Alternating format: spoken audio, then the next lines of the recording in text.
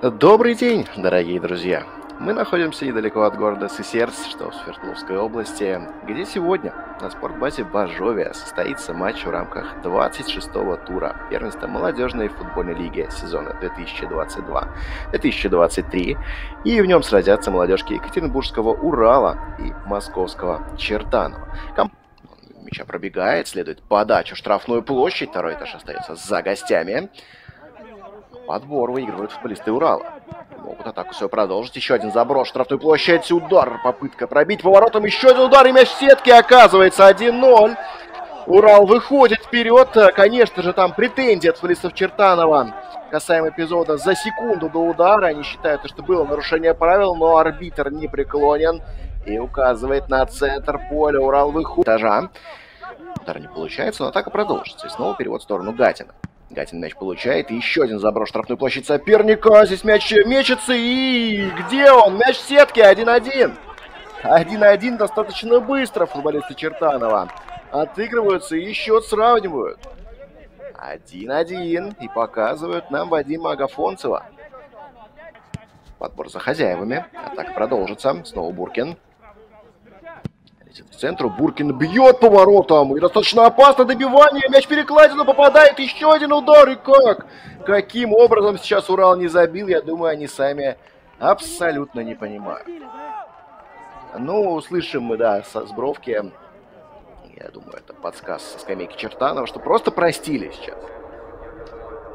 Просто команда Чертанова, город Москва, выступает. Математические шансы зацепиться за медали еще есть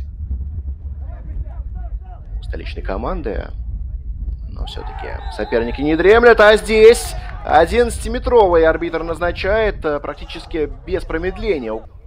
Есть возможность у Чертанова выйти вперед сейчас.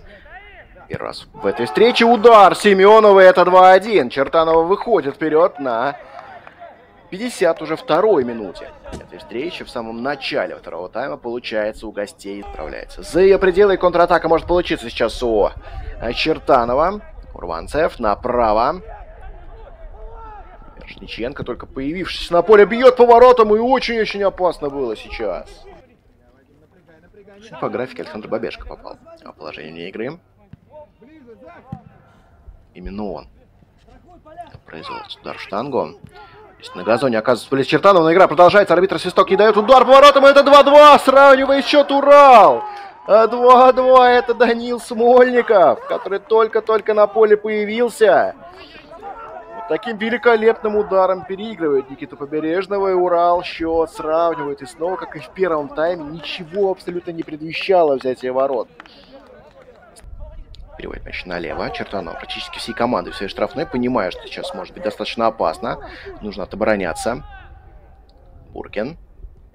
Буркин ушел от двоих соперников. Буркин в штрафной площади. Буркин лезет дальше. Удар поворотом, штанга. Вот это момент сейчас был у Урала в концовке.